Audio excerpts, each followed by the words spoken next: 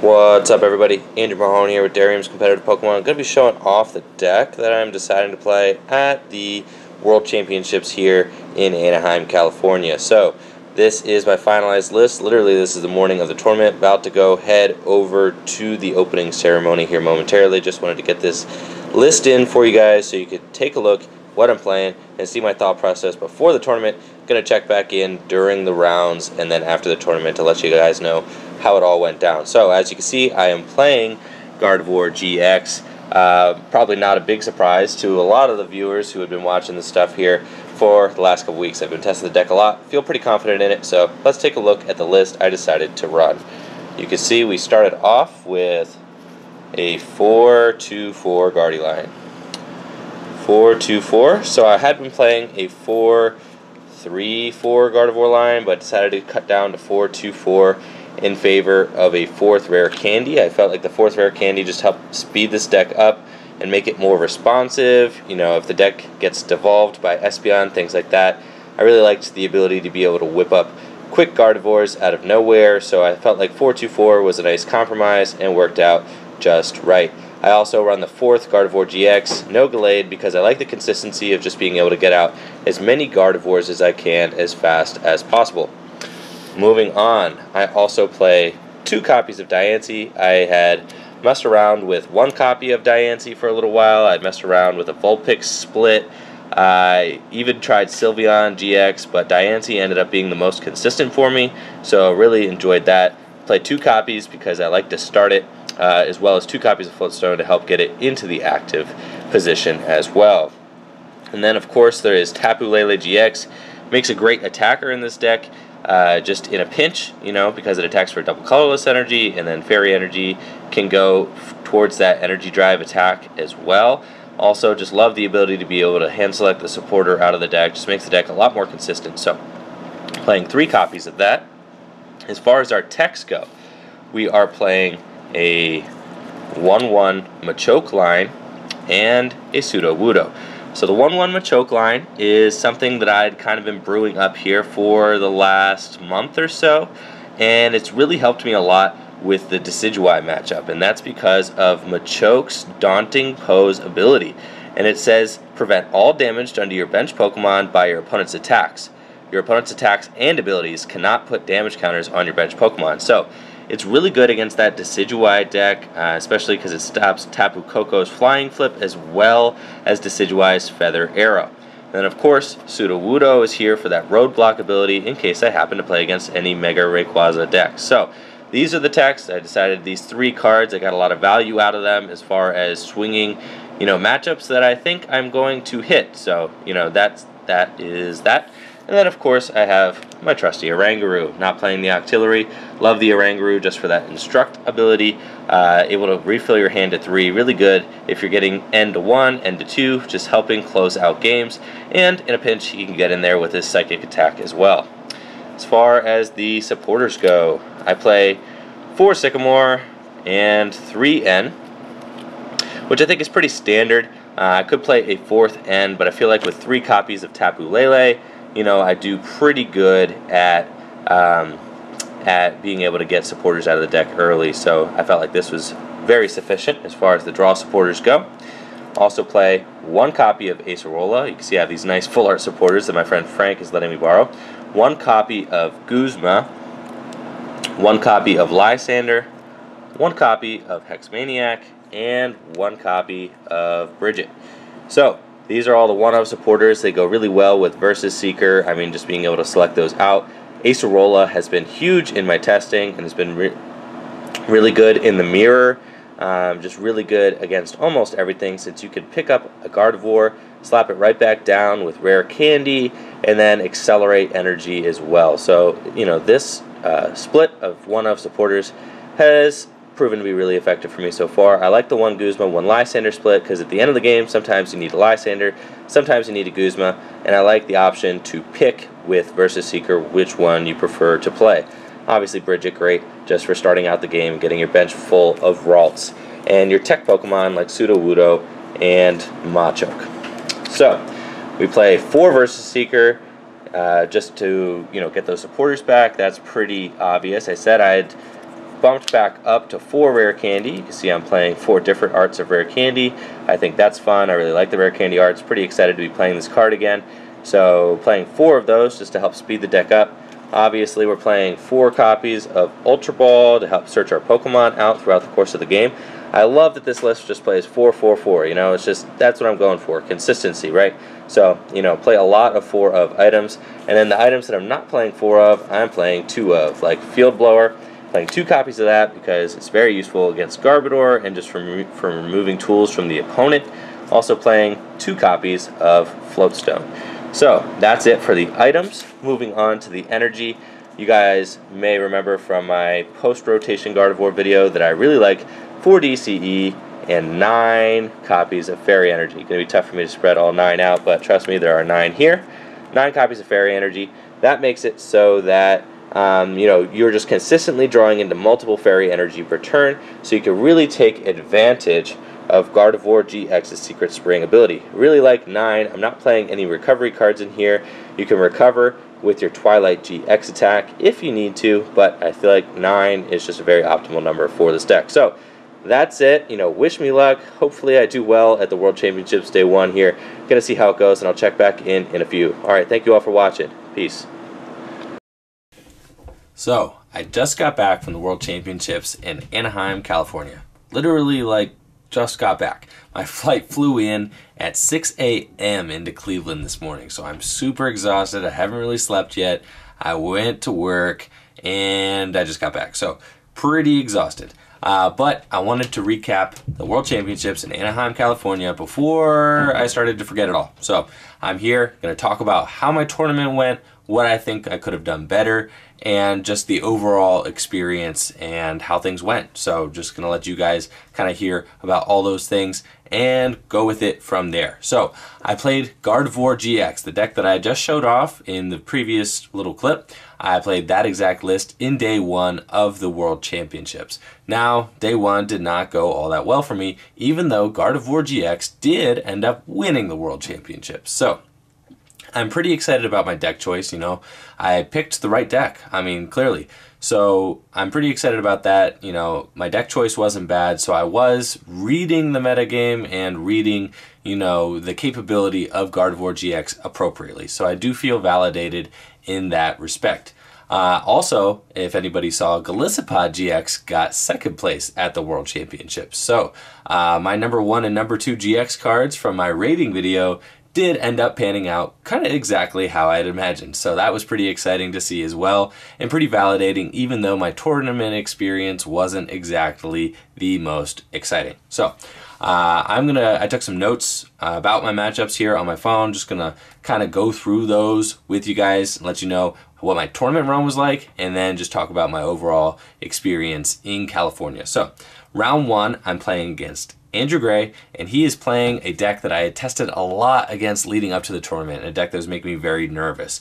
It was Garbodor, Trashalance, and the Garbotoxin Garbodor with Espeon, Drampa, and Potown. So the Espeon EX he was using to use Miraculous Shrine and devolve all of my Pokemon in play, and then in combination with Potown just would start to ramp up damage on my evolution lines, all my Gardevoir GXs, and then would use Drampa to kind of fill in the spots, kind of haze with Righteous Edge, and go in with a big Berserk attack when the time was right. So I tested a lot against this deck leading up to the event. I didn't think too many players would play it, and sure enough, I get paired against it round 1, so I'm pretty not excited about that.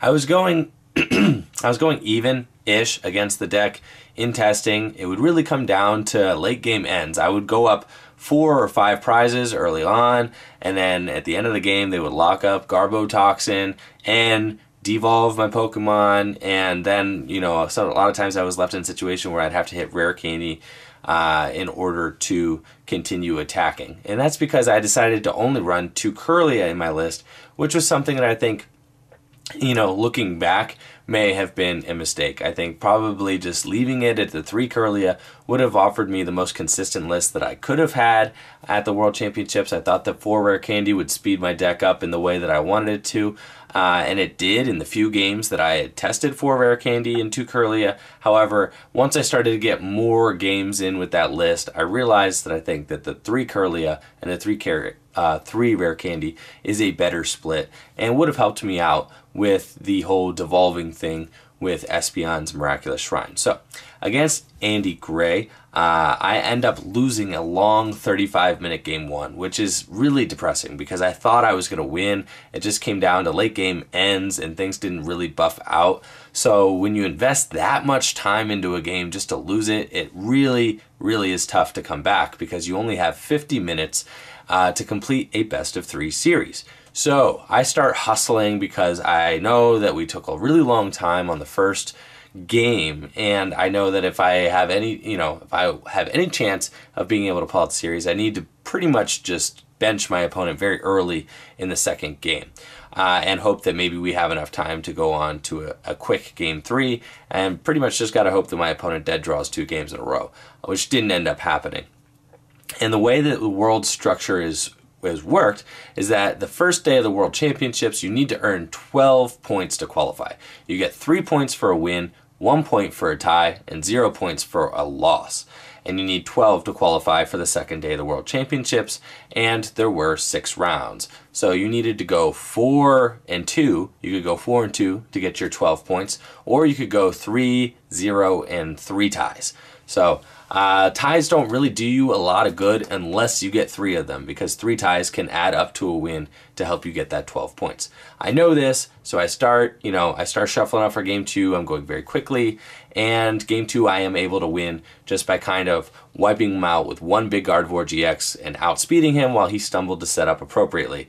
Game 3 starts, but naturally doesn't conclude, and we end up tying. So that's what happened. It's a very long, grindy format. I think the games can take a long time, and it's hard to predict what games you'll end up winning within the first couple turns of the game, especially against a deck like a slow, grindy deck like Espeon Garbodor, right? So typically, if I had seen that I was going to lose that first game, maybe within the first couple turns, I would have scooped it up and gone to game 2 much sooner so that game 3 would have had time to conclude. But I just made a wager thinking that I was going to win game 1. That's why I spent so much time on it, and it didn't end up buffing out. And so I started out with a round 1 tie, which is not exactly what I wanted. But at this point, I think maybe I can go 3-0 and 3 and get in that way. In 2015, I was able to grind into day 2 of Worlds with a 4-0 and 3 record. Back in 2015, you needed 15 points in order to advance to the second day of competition, and I did that with a 4-0 and 3 record. So I'm thinking, maybe I can do a 3-0 and 3 record and go on from there. My second round, I play against a player, Lewis, from New Zealand, and he is playing Decidueye, and I end up winning this round. I get my Machoke out very early in the first game, and he is very surprised to see that I'm running Machoke in my list, and Machoke ends up getting me there completely against the Decidueye Tapu Koko deck. With the Machoke in my deck, he is not able to use Feather Arrow to damage my benched Ralts or Curlia. He is not able to use Tapu Koko's Flying Flip to damage my benched Ralts or Curlia, and Espeon's effect is really negated. So I end up doing very well game 1. I'm feeling confident. I got my Machoke out. Game 2 gets started, and I prize both the Machop and the Machoke. I'm only running a 1-1 line, as you would have seen in the clip that I'd shown previously, and I prized both pieces. And that was, it kind of made me a little nervous. I thought about maybe scooping up game 2 right away, because sometimes it can just turn into a total bloodbath if, you don't have anything to prevent your opponent from damaging your bench Pokemon. They can just run you off the table before you even get going. But I did get my Sudowoodo out, which prevented my opponent from getting as many Decidueye into play as he wanted to. In fact, he was only able to get 2 Decidueye GX into play during the entire game 2, which meant that his ability to damage my bench Pokemon was limited. There was a point where he had 40 damage on a Kirlia early, and I was able to rare candy another a Ralts into a Gardevoir and Acerola my Kirlia up at the same time, so I was able to deny him that prize early on, and I think that kind of swayed that little play, just where I Acerola'd my Kirlia and started evolving it up again, was enough to just kind of delay his aggression long enough for me to be able to get going on the right foot and to apply enough damage, and I was able to win game 2 as well. So we beat Lewis. I built my deck specifically in order to take on Decidueye decks. I thought that Decidueye would be much more popular than it was, so I felt confident going into the 3rd round because my deck functioned. It did exactly what it was supposed to. I had a rough go round 1 against Garbodor Potown, but that deck was built pretty specifically in order to beat mine. So, you know, my deck did what it set out to do. I beat Decidueye. I thought I would be facing more Decidueye decks, but unfortunately, that was the only one I played during the course of the tournament. Round 3, I am playing against a Japanese player, and we are playing a mirror match. So, this is the Gardevoir mirror match. I had tested this a little bit, and I thought that Acerola was really going to set me above my opponent in the mirror match. I thought that this was going to be my key card. We both set up, and we go in with like 1 or 2 energy Gardevoir GX, and we can't really exchange one-hit knockouts. So what I thought was going to happen is that we would exchange 2-hit knockouts, except that I would win these trades because I would be using Acerola to scoop my Gardevoirs up and to re-evolve them, and that eventually I would deny my opponent enough prizes that way that I would end up winning the game. Now this is how I thought things were going to go. My opponent set up very strong. My opponent was playing a 1-1 split of Diancie and Vulpix. This is something that I had been testing leading up to the tournament. I didn't end up liking it, but in retrospect, I definitely would have wanted to switch to the 1-1 Vulpix Diancie split. I did play 2 Diancie. I think the 1-1 split is definitely optimal now that I have played through the World Championships. The 1-1 split just allows you to go in with a beacon if you don't have a floatstone to retreat or something like that. My opponent did not play any floatstones. You would just retreat into the Vulpix early and beacon to grab Pokemon to set up. I mean, he was just evolving straight up through Kirlia. He played at least 3 Kirlia, and it was very consistent. My opponent would get like 3 Gardevoir GX into play on the 3rd turn of the game every game that I played against him. And I had heard from one of my friends that he had been beaten in the mirror match by the same Gardevoir player the round previous to this. So it was a rough mirror match. My opponent just set up very strong, and what ended up setting my opponent's list above my list is that my opponent played not only great setup cards, was able to set up better than me with Beacon Vulpix just more consistently, but was playing Teammates and Choice Band. So with Teammates and Choice Band, my opponent was able to get return knockouts on me just way more efficiently than I was able to get return knockouts on my opponent. So even though I had one turn where I thought I was in, like I was going to win game 2, and I end my opponent to low, I end my opponent to like 2 cards. And my opponent was going to need a DCE and 2 fairies in order to knock out my 2 energy Gardevoir. I had just field blowered my opponent's Choice Band off of his Gardevoir GX, so I thought for sure, you know, what are the odds of my opponent getting 2 fairy and the DCE off an end to 2 that he needs in order to return a knockout? So my opponent quickly promotes his Gardevoir GX and plays down Versus Seeker and grabs a Teammates, right? And Teammates for all the cards that he needs in order to get the knockout because he already has the double colorless energy in hand. Now that's pretty unlucky on my part because my opponent got end to 2 and ended up getting Teammates and Verse Seeker for or Teammates and double colorless energy because my opponent needed 3 cards to win and they got 2 of them right there. So pretty unlucky on my part. However, that just showcased the power of Teammates. I was really impressed. Now, some of my friends had suggested that I try Teammates in my Gardevoir GX deck leading up to the tournament, but I thought to myself, like, how often am I really going to use Teammates? Gardevoir GX isn't supposed to get knocked out that often. Teammates to me seemed like a card that would be better in a deck like Garbodor, where you're trying to trade your Garbodors back and forth pretty quickly, or Night March, where your Night Marchers get knocked out all the time. It didn't really make sense to me in a deck where you have a 230 hit point GX. I was like, how often am I really going to use Teammates? My opponent showed that Teammates can be very effective, because when your Gardevoir GX does go down, you want to whip one up very quickly and efficiently in order to deal with whatever threat took it out. I think Teammates would have definitely helped me throughout the course of the tournament, just for being able to respond whenever my Gardevoirs did get taken out. So that was a blind spot that I had. I had admittedly not put much time into testing Teammates in Gardevoir, just because I thought that it wasn't going to be all that great, but my opponent was able to use Teammates effectively in the mirror match in order to ensure that he hit one-hit knockouts when I was not hitting one-hit knockouts. So my opponent's deck was just so aggressive and so strong and just built so well that I never even got to use Acerola. I thought for sure maybe if I keep 1 or 2 energies only on my Gardevoir GXs that I will be able to use Acerola effectively to heal them, but my opponent made sure that I was never given that opportunity and just one hit knock out my Gardevoirs very efficiently. So that was how that went. So at this point I am 1-1-1. I need to win out in order to have a chance at day 2. I have 3 rounds left and I need to win them all. So I'm not feeling too great at this point. I really am a little bummed that I tied the first round, and I feel like I could have won that matchup, but it was just a tough matchup. My opponent's deck was designed specifically to beat mine, and then losing a mirror match always feels bad. But I have to admit, the Japanese player that I played was just very good. He was a very quick and efficient player. His list was very, very well thought out, so I didn't really feel too bad losing to him, because you know, his deck was just really great, and I very much admired it, and just I learned a lot from our experience that I could bring back to the table here and share with you all. So it was an enriching experience, and at least I got something out of it.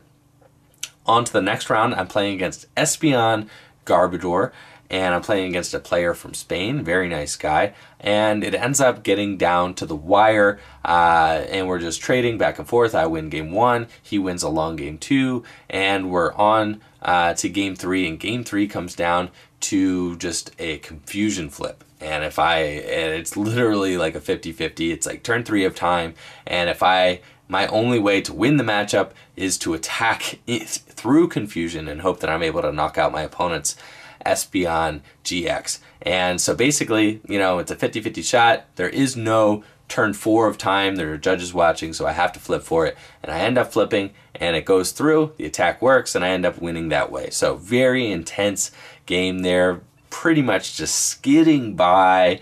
But at 2-1-1, I was feeling pretty confident, like, okay, maybe this is actually doable. I can actually win my final 2 rounds of Swiss and make it in to the next day. I already have so many things that I would like to have changed about my list, especially after playing that mirror match, and ways that I want to alter my list if I do qualify for the second day of the World Championships. But I do have 2 more rounds to go, and unfortunately, my tournament run ends right there, because the next deck that I play against is another Garbodor Po-Town deck, and my opponent is also playing Tapu Fini GX.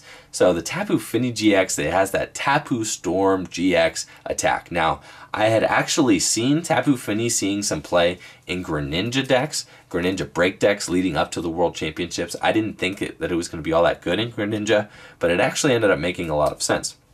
Because if your opponent is able to kind of cook up a Pokemon that is able to just mow down Greninjas early, you can promote Tapu Fini GX and use Tapu Storm, and Tapu Storm shuffles the whole Pokemon back into the opponent's deck. So my opponent was able to use this strategy effectively in his Garbodor deck, and I hadn't really tested against it all that much in Garbodor, and it just ended up, I was drawing awkward hands, things were going weird for me, I wasn't setting up, the deck was operating slowly, and I ended up losing. But anytime I got a big Gardevoir going to take out a Drampa or something like that, my opponent swiftly was able to just punish me by bringing out Tapu Fini GX and shuffling the Pokemon back into the deck and making me find another Gardevoir You know, especially when Garbotoxin was up, you know, Garbodor's ability was up, shutting down my abilities, made it very hard for me to kind of stream attackers and just get things going. So he had a very good deck, lost to Charlie Lockheeler,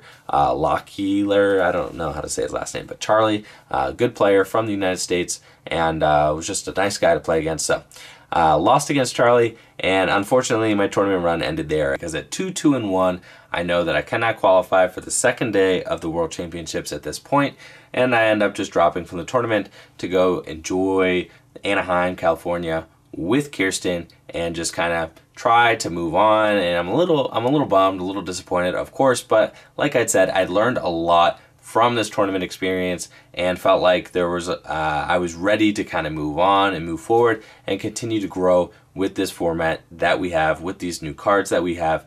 At the end of the day, you know, after the World Championships had concluded, I was excited, you know, seeing the deck that I had chosen, Gardevoir, win the whole thing. So I was excited about that. We had built our list very differently, which is something that I'll talk about in some upcoming videos, you know, and I will give, you know, I'll give these changes a try. My opponent did play the Octillery and the Gallade, which is not something that I was too hype on leading up to the World Championships, but sometimes, you know, you gotta admit, hey, something did work out. I'm definitely gonna have to give this a try heading forward with my future builds of Gardevoir GX. So, a couple other things I was able to do in Anaheim. We all went to Disney early on in the trip. That was a lot of fun. Went to Disneyland and just got to kind of see that park for the first time. So I was super stoked on that. Had a lot of fun with Kirsten. Also ended up going to Huntington Beach a few times, and that was just a really fun experience. They have like food right there on the beach, you know, little taco trucks, things like that. You could just go up, get your food, and then just like go straight out to the beach, enjoy the sun. Really hot out there, just beautiful water. There were people actually surfing. It was like really cool. So really had a great time doing all of that as well. Went out to eat a bunch. There was some great food, and just had an excellent time overall in Anaheim, California. Unfortunately, it didn't buff out for me heading into the second day of the World Championships, but still had a great time nonetheless. So, excited about the future of the format. I'm excited about, you know, the upcoming regionals. The first regionals that I'm going to be attending is Fort Wayne Regionals, which is going to be expanded. So we're going to be getting into a little bit of expanded format in the upcoming weeks, as well as some new stuff from the standard format, and I'm excited to be bringing all of that to you. So thank you all for watching my Worlds recap video. Hope you all are excited as I am to get started with this new season heading forward into the 2017-2018 season, and I hope you guys will follow along with me in your journeys to the next World Championships in Nashville, Tennessee. So super excited about the World Championships in Nashville, Tennessee next year. Hopefully I will get to see you all there. Thank you all for watching. Take it easy. Peace.